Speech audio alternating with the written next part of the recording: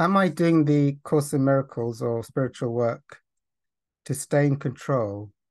And am I doing a doing if I'm going to spiritual groups to uh, to for spiritual work, or am I trying to avoid spiritual work by doing that? And so, is there an avoidance going on by doing spiritual work? And the answer to that is yes. Yes, but it could be okay depending on where you are in your spiritual journey. So there's a difference between doing and being. So doing is when you still have an ego and you're still taking actions in the world from the place of ego to get an outcome. So it's like, okay, later today, I'm in my head.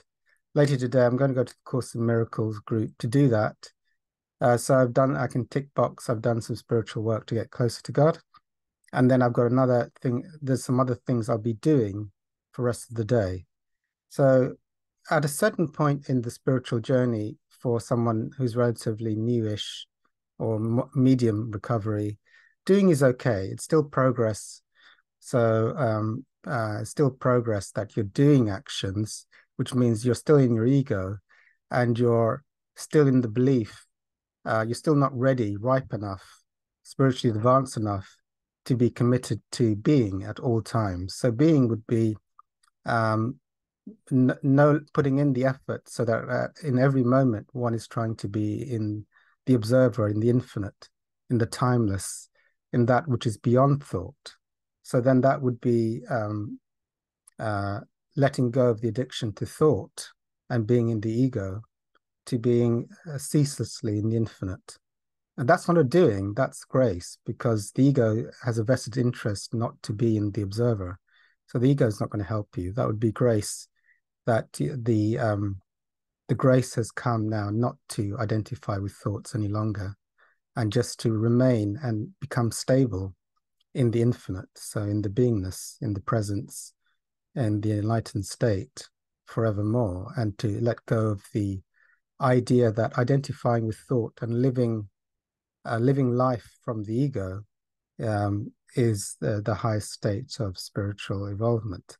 So that would be the thing. So now, if an advanced spiritual seeker who's now in the process of being and is capable of being ceaselessly in the infinite is still in their head and still feels quite, they want to stay in their head and do things to try and make progress, then I'd say that would be potentially an avoidance of just ceaselessly trying to be in presence, in beingness, in the infinite, in the witnessing, in that which is beyond form and thought. So it could be at that point that the ego has got a subtle belief system, a clever trick going on for an advanced speaker that, yeah, I'm going to carry on reading and doing and living life from the head, but there is a sneaky game of that would probably carry on for some years before there's spiritual inspiration. That it's an avoidance from the ego, because the capacity to be in the witnesser is there, to be in the infinite is there, but there isn't yet that inspiration to finish the job off and have longer periods of beingness, presence, non-reliance on the ego. So for someone who's new, who can't even access the observer or the witnesser, being in the doing for an appropriate amount of time, that would be appropriate. They're not capable yet. So they're going to do the Course in Miracles from their head, from spiritual progress. They're going to do the observer, but they're not getting a glimpse of being in the infinite. So that's appropriate for someone who's relatively new to the experience of being in the infinite. So that would be my answer to is it on doing things. Doing things comes from the head. Being empty and what comes out of emptiness, out of the silence, out of the infinite field, that's being an instrument, if you like, there's no head there orchestrating life. Okay, I'll stop that one.